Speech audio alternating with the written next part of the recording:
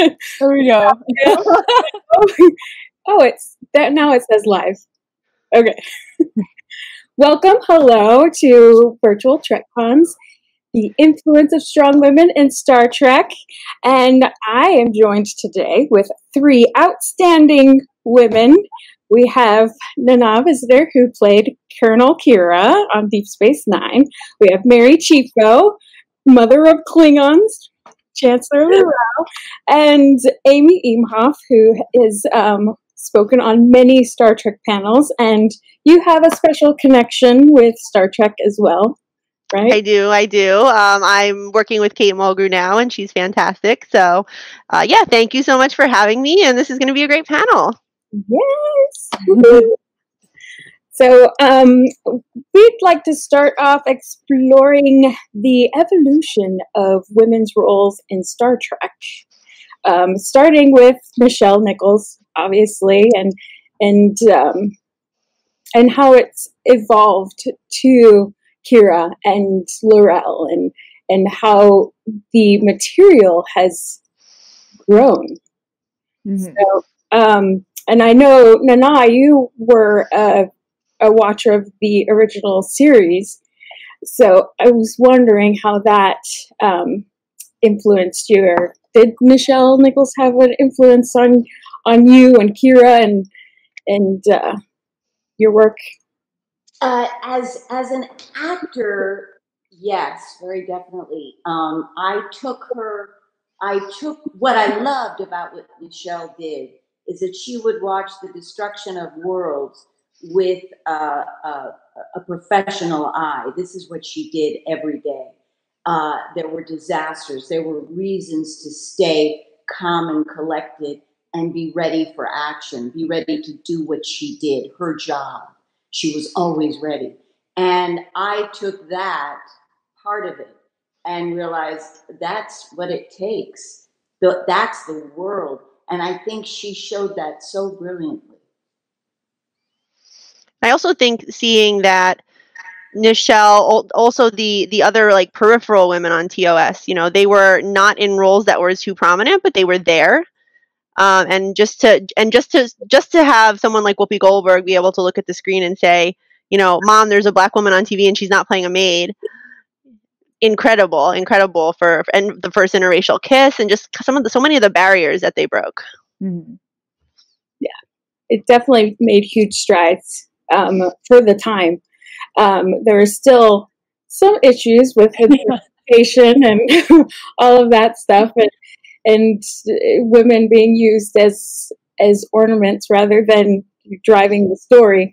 But that, I think, evolved in TNG with characters like Guinan and Crusher and Troy. But then it was shooken in my we were shooken with Kira, who was a fully realized person. She had layers and depths, and she carried the story often. And I've seen parallels between Kira and L'Rell rewatching Discovery. Mary, would you mind? Yeah, I love that, and it's an honor to have any parallels drawn between me and Major Kira. So I'm very honored by that. And I was speaking to everyone before this that I have been doing a Deep Space Nine rewatch, and just from the get-go, Kira's intro of being so independent and strong and opinionated, and building that relationship with Sisko off the bat in her strength is just it was inspiring to watch when I first did, and seeing it again is just very exciting. And something that I have been thinking about that parallel is they're so both L'Rell and Kira are so respectful of their heritage and have such a deep connection to to where they're from, which is not Federation. Like, that's something that's really striking me overall with the Deep Space Nine rewatch, is how many main non-Federation characters you have, and what a great nuance that brings to the storytelling. I think an important nuance, because the world of the future is not just the Federation. And while L'Rell's storyline, of course, takes place far earlier in the timeline, and we meet the Klingons when they haven't interacted with humans for over 100 years. But that same level of as the series progresses and her interaction with humans, with anything non-Klingon, she learns a lot, much the way Kira continues to learn about why the Federation behaves the way they does. It doesn't mean that they entirely, either of them, lose their integrity of their own species, but they certainly allow themselves to listen and learn, which I think is a sign of a true leader, is someone who sticks to their own morals, but is willing to compromise and understand why people are coming from different directions. So that is something that I've been picking up on. And I love that. I think that's also, such a true Trek thing to have, that we get that window in to those types of characters through having alien species. Yeah. Also, I just seeing in the comments, someone said Kira is fire, and I love that. Yes. And also, this is live, and we are taking questions. I saw a couple people asking that, so fantastic. And just on going off what you were saying, I just thought of this parallel just now when you were saying this, Mary, is that Bajor was just being brought into the Federation when Deep Space Nine started. It was like they're kind of like new members. They're not 100% sure what their, what their role is going to be. Just like, when we see L'Rell, Klingons are not part of the Federation. That like peace treaty hasn't really happened. It's not really seen as like a Federation member.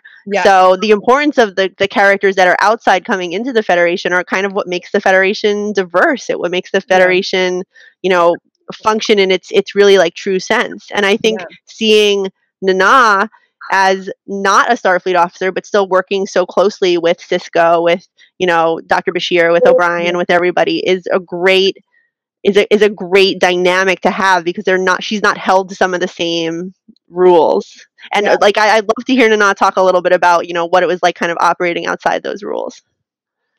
I felt like I had to get comfortable with the idea of being unlikable. And that means I wasn't accepted because I was doing something different than what other people intended for me to do. Not that I was wrong, although she often was, but that I had to get comfortable with an audience that didn't want to see that. With people at Paramount who didn't. I feel like Mary knows your feel. She knows. Yeah, and and that, I think, is when you make some difference, when you go, no, this is my integrity, this is what I believe the truth of this is, and how someone responds to post-traumatic stress, to being surrounded in the way that she was, with people with very, very different points of view, and just accept that you're not going to be liked. That's what the experience was for me early on. It felt like a struggle, and I remember when I was asked to soften myself. Can't remember if it was a second or third season, but it's when the high heels come in. And I remember we were on break, and I fought it with everything in my body was enraged and hot with the idea that I'd have to wear heels, that I would have to conform with some kind of sexualized version of myself. The way I talked myself through it was to go, if I can do it in flat boots, I can do the same thing in heels. It's not about the clothes. It's not about the clothes in the second, third, or fourth place. It's not about that. What am I doing? What's my character doing? And that struggle, it was uncomfortable. It wasn't fun. It wasn't like, no one likes me and I'm really cool with it. It was tough. Of course I wanted to And be women liked. struggle so much with the society expectation of being likable. And Oh, yeah. I'd love to hear all of you talk about that. And Melissa too, just because you're moderating doesn't mean you can't talk about it. But yeah. And being pretty, those two Oh, things. yeah. And I just read a quote, and I can't remember who said it, of pretty isn't rent you pay for being a female, and taking up space. And I'd love to hear what you guys have to say about that. Yeah, I mean, everything you're saying. I mean, I was just like, I think it's really interesting. I mean, I'm so grateful ultimately for the opportunity to play a flawed, interesting, complex female character. I mean, it's such a gift. But I absolutely agree with the feeling of, and I really struggled in the first season because for the first half, you get a window into Laurel maybe isn't evil, but a lot of people believed a lot of her actions were at the surface level were led to believe that they were extremely malicious. And ultimately, when you find out that, it's not, quite as malicious, it's still very Klingon, but that she had the Klingon integrity in mind. And so I struggled as a very happy, pleasant human person with seeing people reacting very intensely to the story they were being told, rightfully so.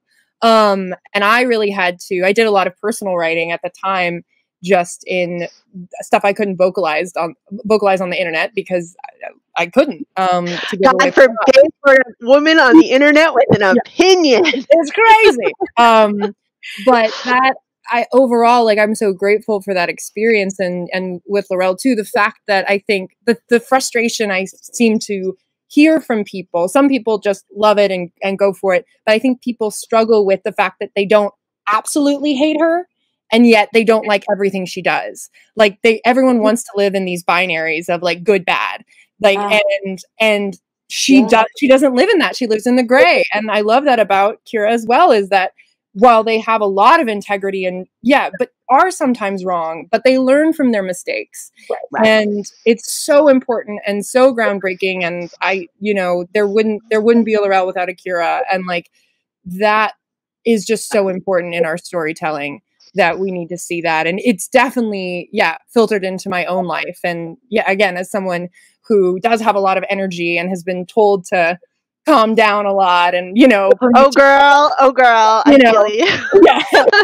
And but also I think for you and a little for me, we're both very tall women, and I think occupying space, like Nana was saying, is such a huge thing that you feel like you're too tall and too big and too this and too that to be allowed to be able to flourish, and you want to shrink yourself. I have pictures of myself, in college and high school where I have my arms around my friends and I'm like scrunching, and I'm like, no, you have to stand up, and I want to hear Mary talk more about. We've talked about that with our badass warrior ladies. It's true. I mean, I often say that it's my journey on this earth is that I am 6 feet tall, and that is a part of my bigness, but it is coupled with my big energy. And I think exactly for any woman occupying space energetically, like for me, it is partly the fact that people meet me and go, wow, you're up there. and because you rock your 4-inch heels like you should. I love my giant combat boots. What can I say?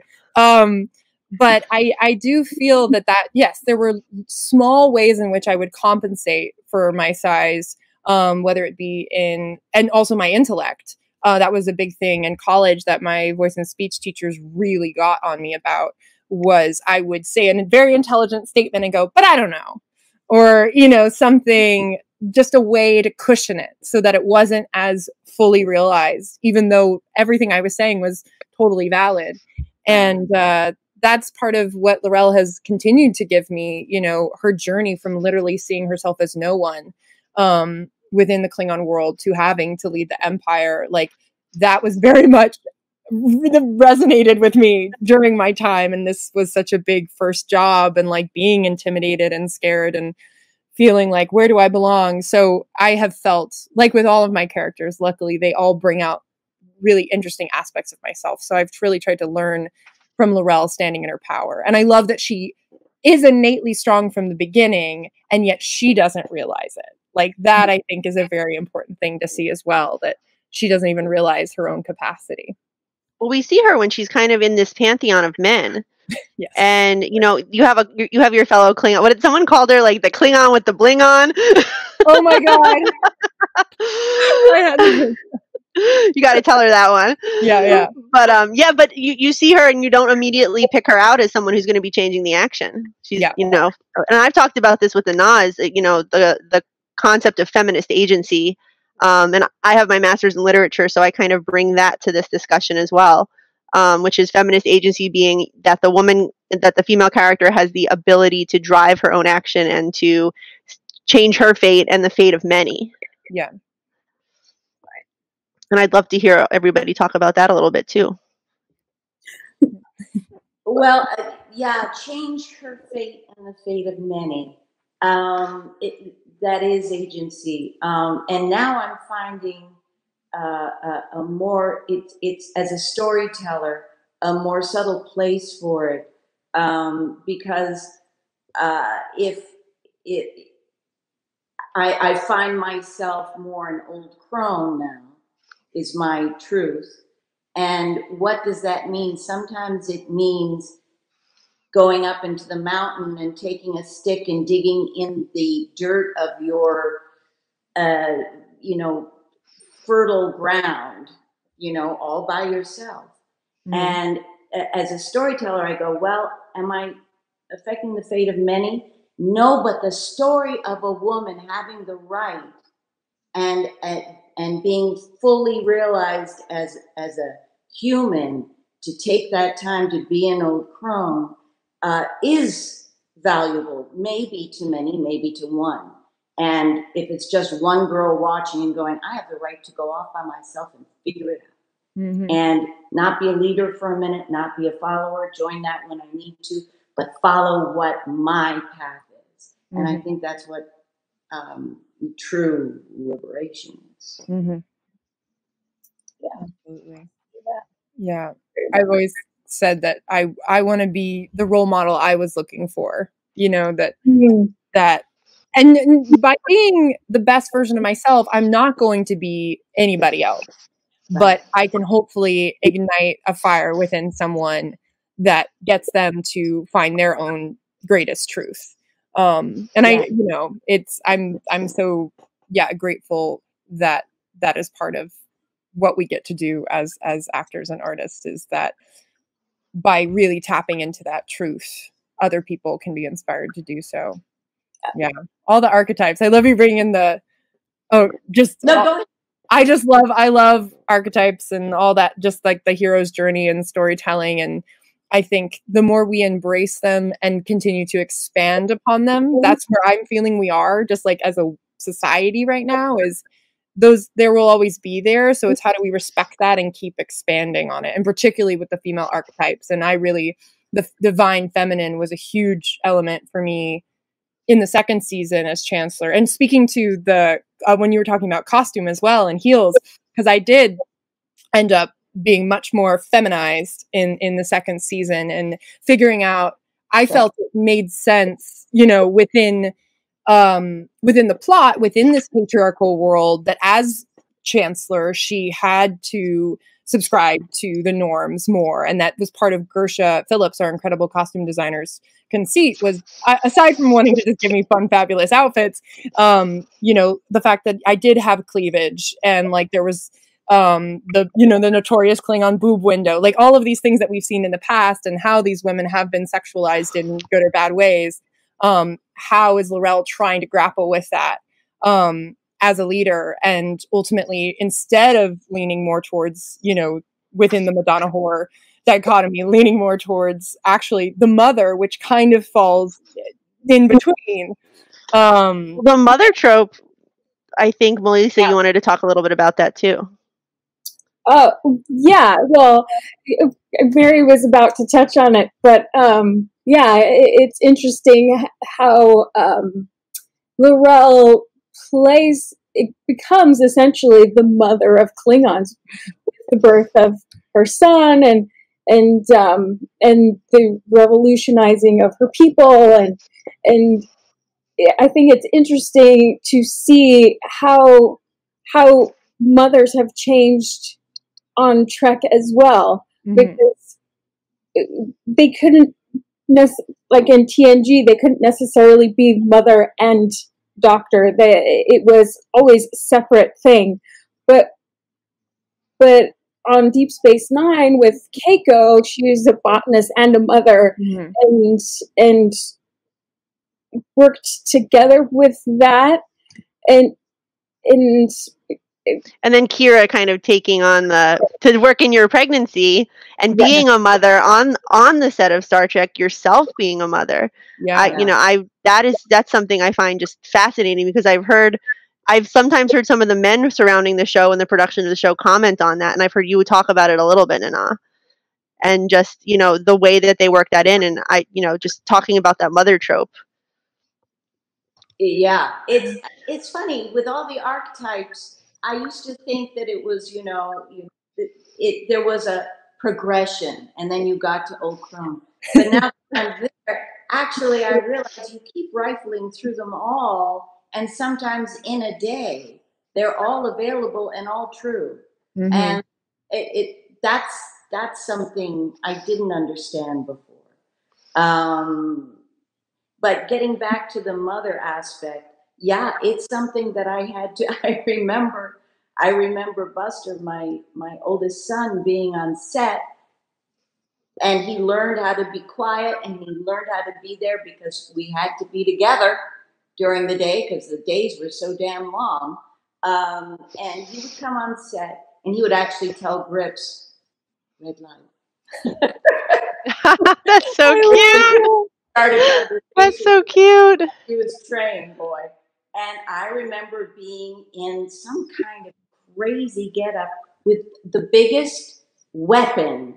And I was and I was like, oh my God, my son is seeing this. And then I went, yeah, my son is seeing this. This is part of it. This is mama at work. This is... We have a comment, Nana, from the comments, if you could move closer to your mic, because people are having a hard time hearing you. Oh, no, that's terrible. I'm supposed to use my outside voice. And I just moved into this house, and where I am right now is really echoey. So it's going to sound like... I'm sure the next mountain can hear me, but I'll do it. Thank you. Yeah, we just want to make sure everyone hears your awesome insights. So sorry, everybody. That's awful. But yeah, so part of being a mother on Star Trek for me was accepting that my son is going to see his mother working, his mother shooting weapons, his mother being even a sexualized person. It was the full gamut he experienced me as. And do you think that L'Rell, if she had been a mother to raise her child, that would have been, seems like it's part of Klingon culture to respect the mother as the life giver and as a strong warrior role. It's not seen as something that puts you on a sideline. Yeah, I mean, it's very interesting overall, and I have been I looked at it initially when I was looking at all the Klingon centric episodes, and I often reference the Grilka episode because that the whole premise of that is that she cannot succeed her house because she's a woman and has to marry Quark. Imagine having to marry Quark so you can do your thing. Like this incredibly badass woman who has such a cool intro in her cape and all this stuff is has to marry this guy in order. It's okay, this is a great commentary on so many things. But that was definitely a moment. I had been witnessing that throughout with the Klingon culture, but I was like, oh, so it really is a patriarchy. And it really is, the women, powerful as they are, and certainly to Federation human eyes, very intimidating. For the most part, and we see that with Cirilla as well, with Martok, that their responsibility and their power is in the house, which is a totally respectful thing to be. But that was definitely a key in to L'Rell from the get-go, that she was not that. She was a commander. So she was already an outlier.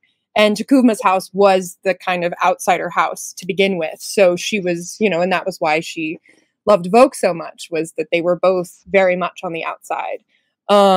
But to your question about motherhood and that tie-in, I found that her journey in Point of Light in the second season was that she had to do what unfortunately many women have to do, is cut off all of their affections, cut off their loved ones in order to maintain their job.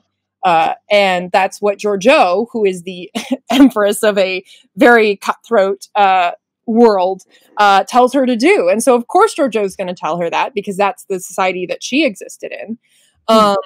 So it's, it's a shame that Cornwell didn't come in and say, like, hey, Laurel, maybe you don't have to do this whole really big theatrical thing where you pretend to kill your lover and your son. But it's very Shakespearean, though, Mary. Believe me, as an actor, thrilled. Absolutely. When I read that speech, I was like, are they really going to let me do this? Like, am I actually going to, like, tell people to call me mother, like, in a full...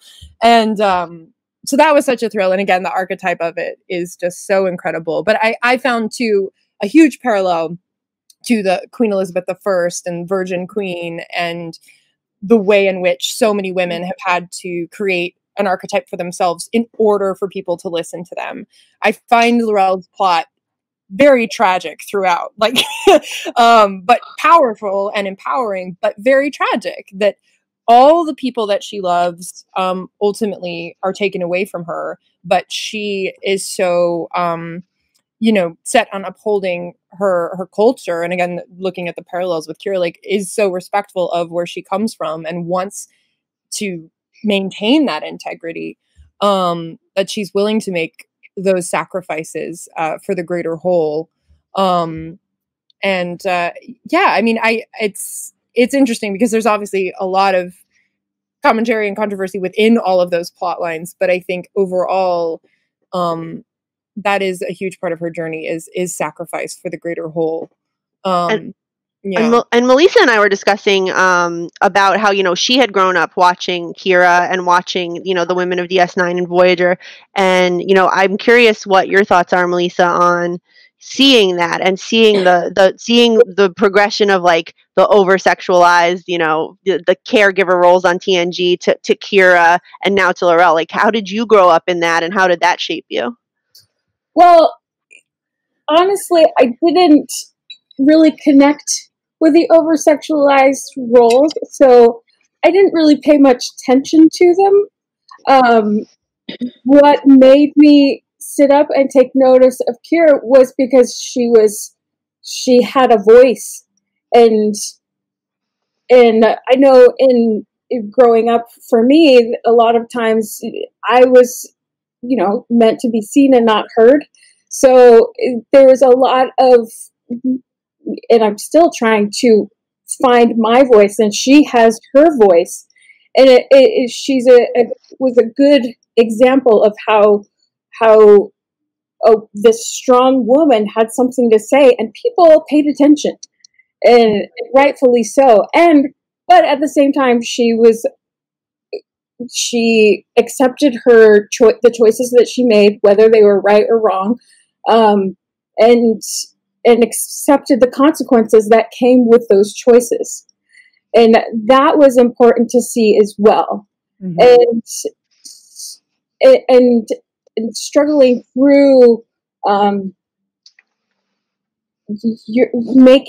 carving your own path, as Nana was saying, finding your own journey, that Kira was helpful in that. And I see that a lot in Laurel too, where she's put in a situation where it is a male-dominated society, but she's carving her way through mm-hmm. to leading the charge of Klingons, Yeah.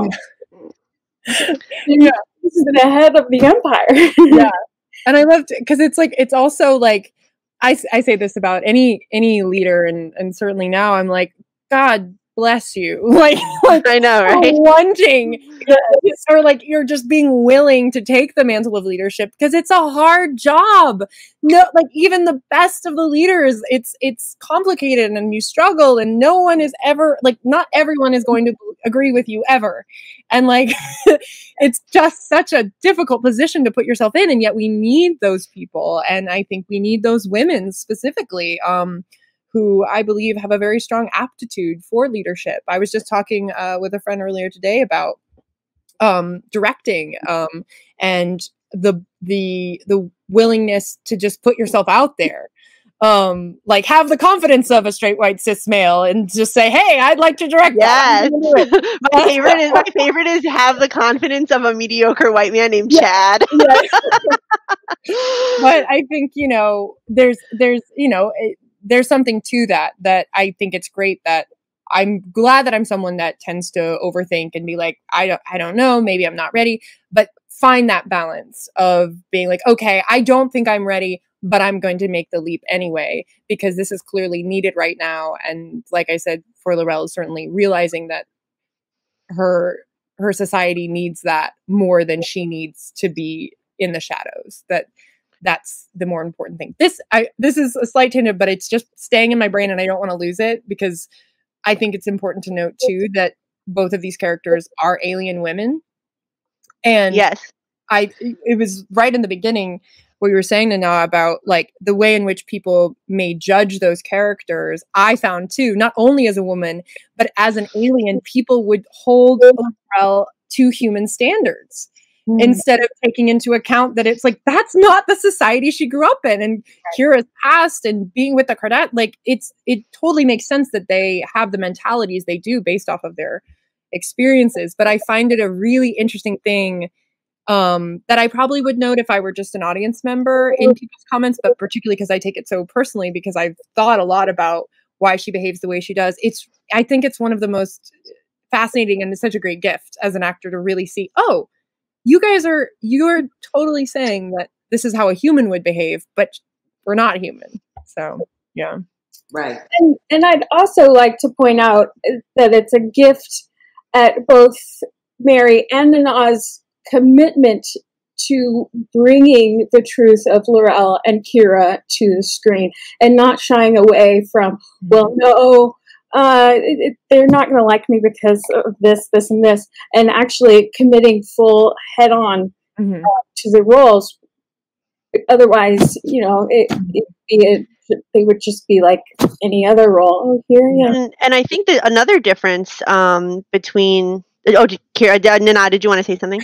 I just wanted to say thank you, first of all. And then second of all, it was also at a time in the 90s, there was, I don't know if they still have a Q rating, but it was really your likability factor. Ooh. And it mattered if you got work based on how much you were likable. And they used to say, when you went into a room of producers, the most important thing, and I was told this by an agent, I won't say the word, but that they wanted to go to bed with you. It was like, well, do I want to go to bed with you? No. So I don't think. Yeah. And so we actually, what the role was. Wow. And that was part of it. So pleasing and being likable so Star Trek, and by the way, Major Kira, as far as I know, was written by men. Yeah.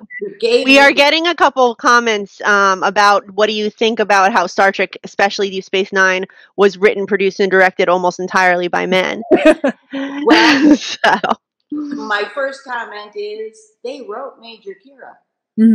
They wrote her and said, go on and do that. And really didn't stop me very much. Only when they got outside pressure is what I understand, that then they said, okay, look, but we gotta, you know. So that in itself was impressive.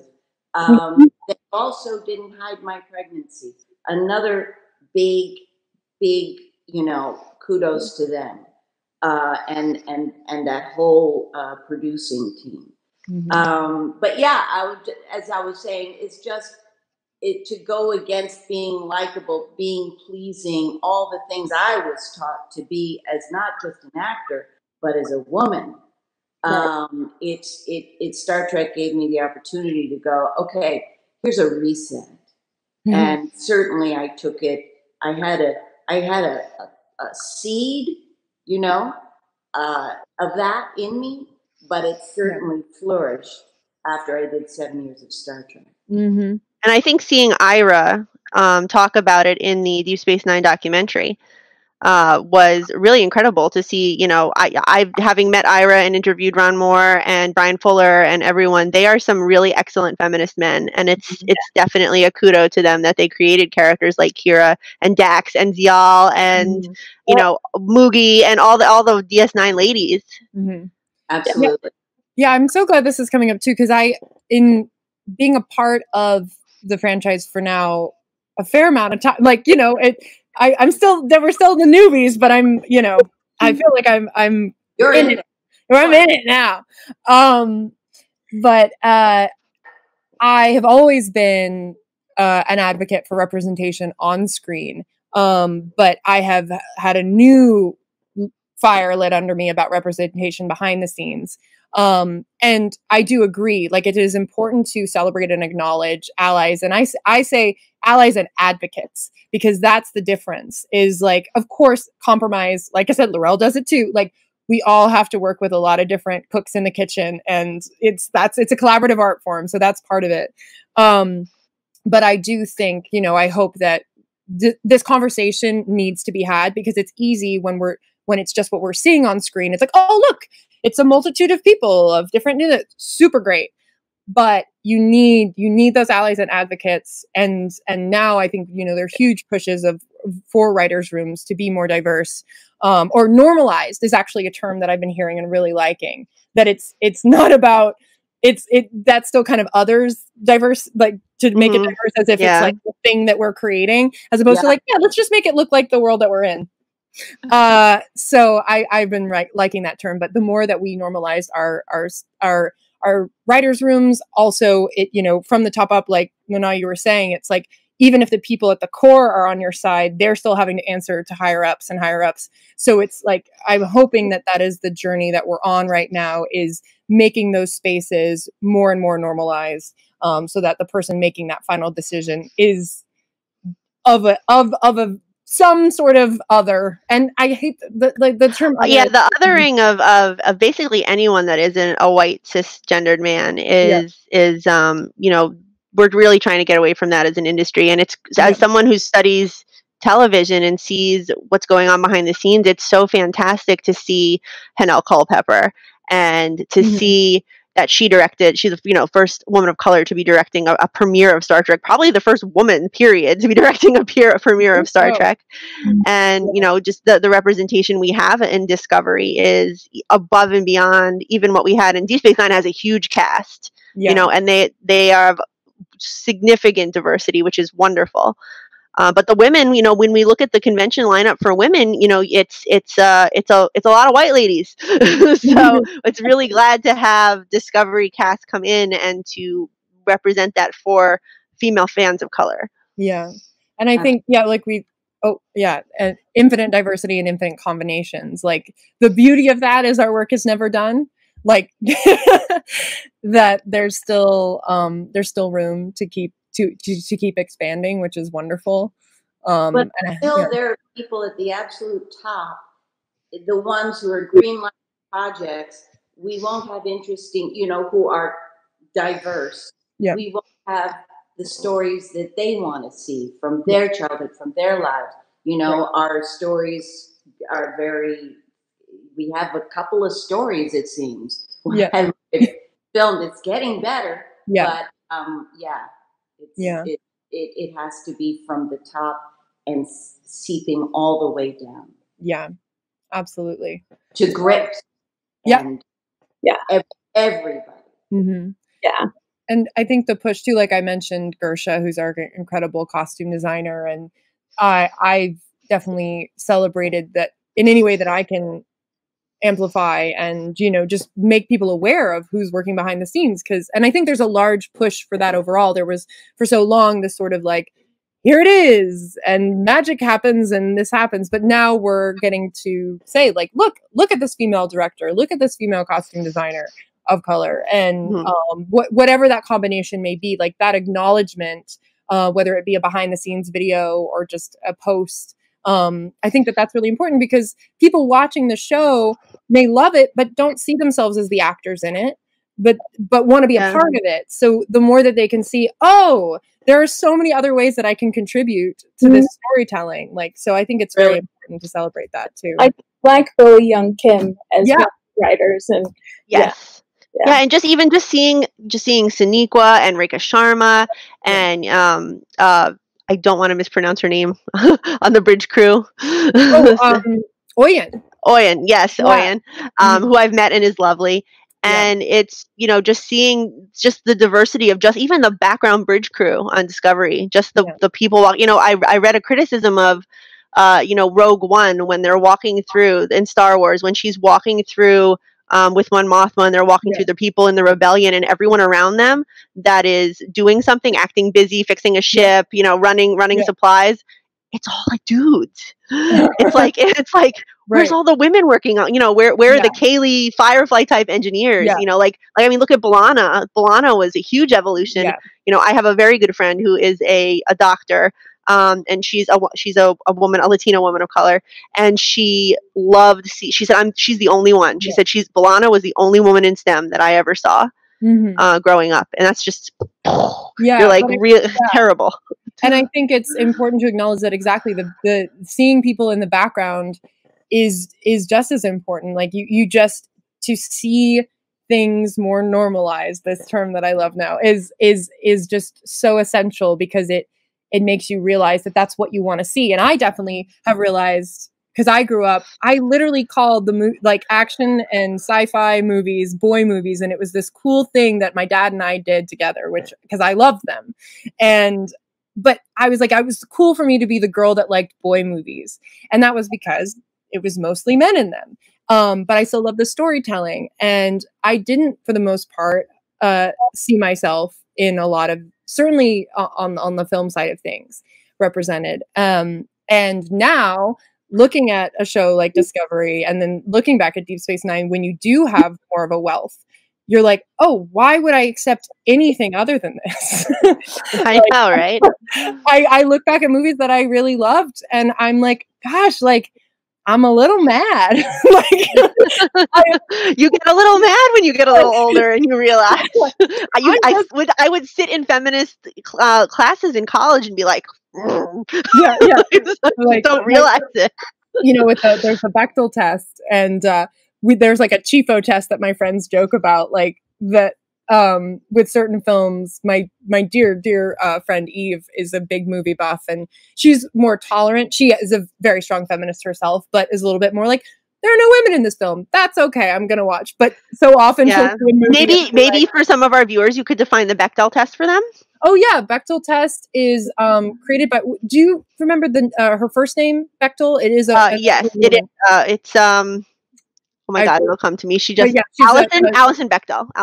And she wrote actually Fun Home, which they yes, I love Fun Home, a graphic novel that then they turned into the musical. But the test essentially is if two women are in a scene together speaking about something other than a man. It's like two women with a name who talk to each other about something other than a man. Yeah, and I think it has to be at least a minute or 2 minutes. I don't remember. The time frame is I think not as often applied, but yes. Mm-hmm. Yeah. But generally, and I know I forget who did the study. Well, maybe it was Women at Warp that they did. It was Jara Hodge from Women at Warp. She watched every single episode of Star Trek and applied the Bechdel test. And it gets better and better with each show. And part of that, with Enterprise, it goes way down. Oh yeah, right back. but having Kira, I mean, Kira had so many, and Dax being the science officer, and and definitely we talked about wanting to hear about the relationship between women on the show, because that's such an important, having Kira and Dax be good friends and be lifting each other up, like women lifting each other up, was such a part of our conversation that we had leading up to this panel. And I'd love to hear everybody talk about that. Mm-hmm. Yeah. Well, I feel like Ira, it was interesting to hear Ira talk, because he said we missed the boat with having more of a relationship between the women. We had a friendship, but it wasn't as developed as it could be, really. We could have had much more of a relationship, I think. And he doesn't know why that happened. It was just a missed opportunity. So many stories to tell. Mhm. But in hindsight, and I agree, I feel like that could be an interesting story now. Kira and Dax. Mhm. I would love to see. Oh What my do you? God. Well, what do you think Kira and is up to now? I don't know. It's a collaborative art, and they provided the situations, and I provided my responses to those situations. So without the situations, I don't know. I don't know where she is. I don't know how she ends up. But she's lifting other women up. That is what she's doing. I would hope so, but Yeah. she decided to go sit in a tree. I don't know. The story of that was good enough because they would see that she was doing what was correct for her. It's all I can think. So I'm not sure, but I could hope, that she and Dax are doing something extremely interesting. Yeah. Something really interesting. Something, I don't know, biodynamic comes to mind. I don't know. I love that. And also, Kira was a mentor for Zial, and unfortunately she died. And but just seeing Kira as a mentor, I think to young girls watching, and Mary said she's rewatching Deep Space Nine, and that kind of thing. I love that relationship. I loved a mentoring relationship. I wish it could have been longer. I truly think it had something to do with the makeup. They couldn't find a woman who would come back a second time. It seemed there were 3 different Zials, so it better work. Yeah. But I would have loved that. Another opportunity, again, just not time for the story. I would have loved more of a relationship between the baby I bore and the biological mother. I would have loved for the 2 of us to have had a relationship. That would be very interesting to me as well. Yeah. And I would expect that Kira wouldn't necessarily be responding correctly and just go, "Oh, here's your child. I have no feelings about this, and it's okay." I think the complication of emotions, whether they're correct or incorrect, would have been very interesting in that relationship. Yeah. Not with O'Brien, with Keiko. Right. Yeah, we rarely saw Keiko conversing with the other ladies. It was just kind of like a handoff of the baby. It's like, okay. Yeah, that's so. I feel like they started to go there in the beginning when Keiko invited you to move in, but there wasn't much beyond that. No, and what they played with, which was interesting as well, was the complication with O'Brien. Right. From the feeling of a mother and a woman who has born her child. That's interesting to me. That's something that could really be explored. Yeah. Well, that's the next one. Yeah. Well, it is interesting because just tying back into the, that is part of why my championing, not that I have much power in that regard, but wanting to at least vocalize the representation behind the scenes. Because I do think that's a great example of like a woman writing would instinctively, whether they'd had a child or not, know that there is a relationship to Pine there. And I found too, like, for me, my relationship with Cornwell, with the magnificent Jane Brooke, that there was such a strong response to the fact, these women whose introduction was screaming in each other's faces, but then built a friendship as a consequence. Seeing them screaming at each other, like you don't see that on TV. Like no matter if it's Star Trek, sci-fi, anything else, rarely do you see 2 women screaming in each other's faces on television because, as Nana said, God forbid that Q rating goes down and they're not likable. Yeah, and I will say that episode was written by Kirsten Beyer, our incredible who is awesome, and we have to give her props. She is a great voice to have at the table. Yes, and just hugely, proactive both with Discovery and Picard, and she knows canon so well and all of that. But it is interesting to note that is the episode that she wrote in the first season. But aside from that, I think, I know Sonequa and I also found this in our finale of the first season, and she's spoken to this as well, that when she does give me the detonator, there was a line that unfortunately was cut for time, or I don't know. But Giorgio, as she's about to, she, says, Giorgio, give her the thing so she can put her handprint. And Giorgio's like, why would you give this to your enemy? And Burnham said, today she is not my enemy. And they cut that? Yeah. That's an awesome line. And we haven't talked about Burnham enough, and we haven't talked about Janeway, but this is an hour-long panel. And you guys are the people here, so we want to focus on you guys. Yeah, but yeah, that's such a powerful scene. That was such a powerful scene you had. Yeah, and it was still, I think, ultimately it was partly because Sonequa and I adore each other so deeply and have a deep respect, and just, again, there's so much I could say about Burnham and Sonequa, but her as a leader and being our number one and being such a mother to us all in many ways, while also being a literal mother, the way that she brought us all together. But this was a culmination, and we hadn't had much screen time together. Our characters had been paralleled throughout the season. And luckily, because she would organize game nights and movie nights, I was getting to know her, and we were doing press and stuff, but we didn't really get to act much. So we were like taking this moment together, like, oh yes. We actually got reprimanded for loving each other too much. You got reprimanded. But that element of like, we saw that, and the parallel that ended up happening that it was also cut was after I say I'm no one, and then Tyler Vogt speaks to me, then I make that decision and said to her in Klingon, today you are not my enemy. And that's when I accept the detonator. And so I think these moments, these seeds are there, and we need to keep watering them and keep letting those flowers and trees and, forests grow, because it's so right there. And I think, to like speaking of Kirsten, again, I remember talking to her about the finale for the first season.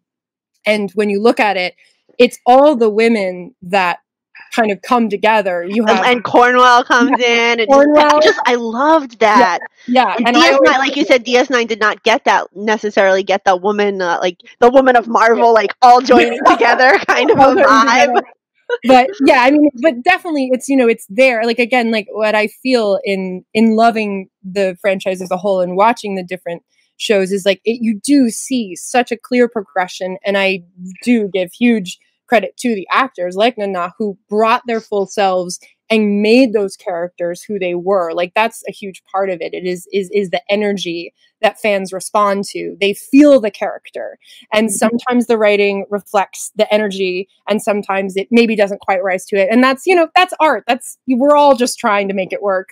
And it doesn't mean that it's coming from a malicious place on the part of anybody behind the scenes. It's just, I think, that's what I witnessed too. And certainly the other, characters that did inspire me growing up, it was their energy. And sometimes the plot rose to the occasion of the energy I was seeing in the character, but more often than not, it's that essence that I responded to. I'm like, wow, she's really standing in her power, or like, that's something that seems really aspirational. But yeah, just with the finale, I remember Kirsten Beyer saying it was inevitable that the women would basically save the world, because if I hadn't had the relationship with Cornwell, I don't think I would have been primed to accept Burnham's generosity. Then Cornwell is already doing her other stuff and listening to Burnham and then Giorgio even is willing to help at the end of the day. Like, she is within her own mere universe opinions, still willing to come. And we didn't even get, and we only have like 6 minutes left, but we didn't even get a chance to talk about Intendant Kira, who I found very powerful. Oh, yeah. And that was, I'm sure that we can, if we have a part 2 of this ever, we'll have even more topics. But we got a great question from a viewer, which is, which female world leader, past or present, do you feel represents your character? Ooh. It's a good one, right? Yeah. It's a really good one. One I probably can't answer. I would have to go off to my tree and think about that one before I could give you an answer. I'm not sure. I think Jacinda Ardern of New Zealand right now, I feel Kira vibes in her, because she's a mom. She's basically like nursing her baby while saving the world from coronavirus. Very cool. I like that. Takes no shenanigans. She is awesome. What do you think about Laurel? Do you see a parallel? Are we still not there yet? No, I mean, I think because being in this Klingon society, we actually got to go a little bit more in the past. And like I said, the Queen Elizabeth I, certainly that ascension was a huge source of inspiration in the second season. And then this is kind of the possibly. I was always fascinated by Hatshepsut, who was a female pharaoh. She was not a queen; she was a pharaoh. She dressed like a male pharaoh and like had the little beard, whatever thing. And when she died, she became queen by a fluke. Like her son was too young, and she was kind of his whatever that word is. You know what I'm saying? Like not caretaker, but his like yes, she's like the queen regent or something. They call that, yeah. But then really did a lot of stuff, and one of her monuments is still in existence. But legend has it that all of the images of her were destroyed immediately after she died, and they don't know who. But I always wondered, as I was, living in Laurel and exploring her journey, I was also like, why isn't she talked about, other than the literal reason that this show is being written at a later time? But I found it interesting that it's a truth that we unfortunately see a lot, particularly with female leaders or leaders who do not fit the typical form, who don't conform. Their history is erased, and so that's just something that's more of my fun creative brain being like, why don't we talk about Laurel? Which I still think there's room to explore. Why that is true. That's yeah. I'm glad you think so. I think. I mean, So maybe do you guys have a character on Star Trek that you feel like you love and admire? Obviously you love and admire your own characters, but who else did you find to be really awesome and inspirational for you? Inspirational while I was doing the just girl? Even now, just seeing what's new, just any female character on Star Trek who you like a lot. I love Laurel. I love Laurel. I really do. And of Mary. That combination is a great combination, that you can be an advocate and such an intellectual force and be involved in a Star Trek show that's on right now. That makes me really happy. Really, really happy. Thank you. I'm like just trying not to cry right now. It's fine. Cry. Melissa, okay, so Melissa loves Kira. Melissa, who else do you love so much? Who is one of your faves?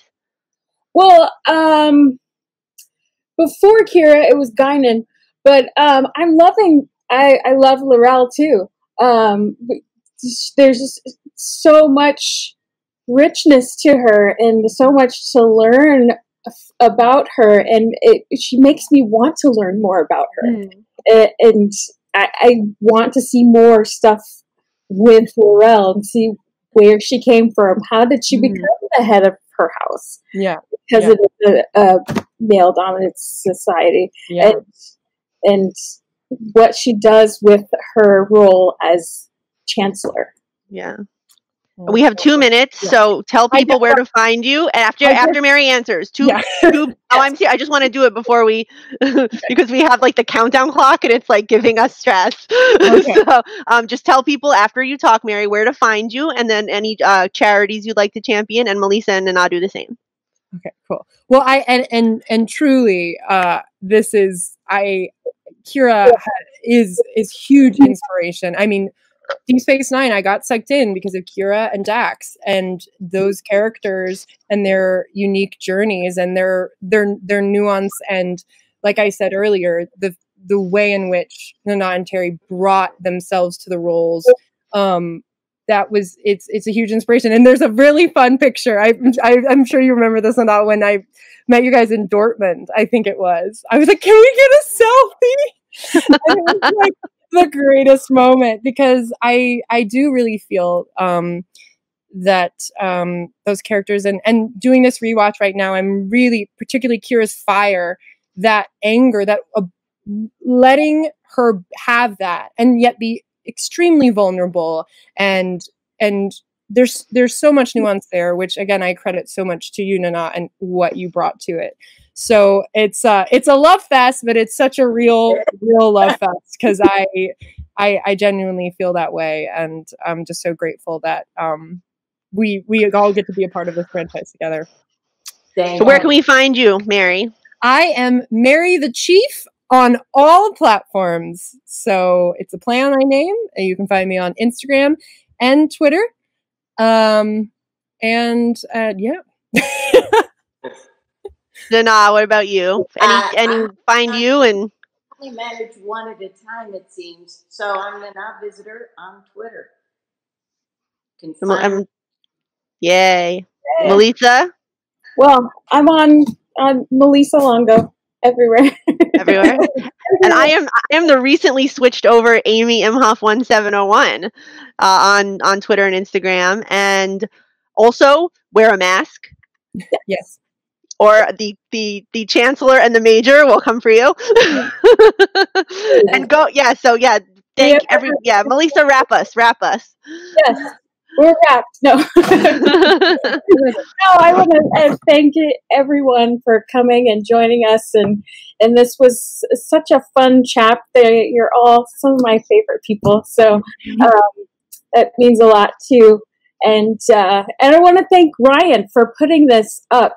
TrekCon for putting it together, because I know we're all missing Vegas and wishing that we could be together and give hugs, and I can't wait for Hug Fest. I can't either. So thank you guys so much. This was so great, and thank you for letting us all just give this love fest for Laurel and Kira. This was fantastic. It's an honor. So great. Thanks so much, guys. Thank you all for watching. Thanks, guys.